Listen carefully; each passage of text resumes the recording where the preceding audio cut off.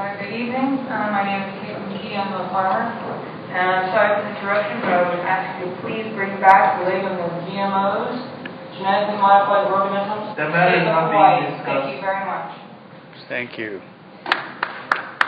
Games of GMOs, the PLDC, Hearts Rail Project, rampant houselessness, the military right now. Coastline. It's not relevant to the subject matter being discussed. Thank you for your testimony, sir.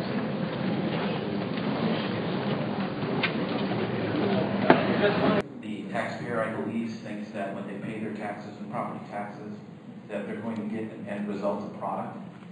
This is all I want to say to them anyway. Yeah. Like, this is them. You know, like, it's a fucking farce. They, like, build up all of this shit all over whatever is left so that they can get their greasy vote. It's all Really here And this issue is taken off the agenda, but it's still on the people's agenda. I didn't know, like, I don't know how to prepare speeches and stuff for this kind of thing. Yeah. So I'm kind of going to watch everyone do their thing. Well, tell me what you want to say when you go in there. You're live on the internet. Okay. I want to say that, you know, people are being poisoned, the land is being poisoned. It only makes common sense that the groundwater is going to be poisoned. Not to mention the way nature works with pollination and the wind, the birds, the bees are dying, people are getting sick, everything's going to get sick and everything's going to become genetically engineered, and that's not cool by me.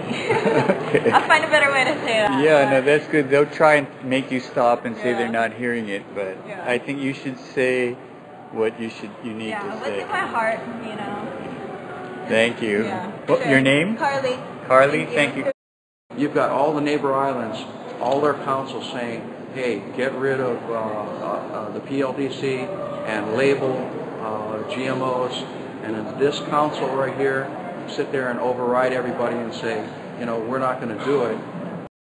They can continue doing it like this, but you see what happens when the governor and all their reps go to the other islands. They already have, you know, people just waiting to protest. Our government is broken, and you know what? The people voted these people in, and you know what can we say? You know, I mean that's it's disappointing. It's disappointing. It's frustrating, but the fight's not over, and we continue doing the right thing. Because just because you know something goes wrong, and you can't just give up. You can't give up. You know, giving up is not an option. Giving up is not an option. Aloha. Thank you, Dean Kalani Kapaludo.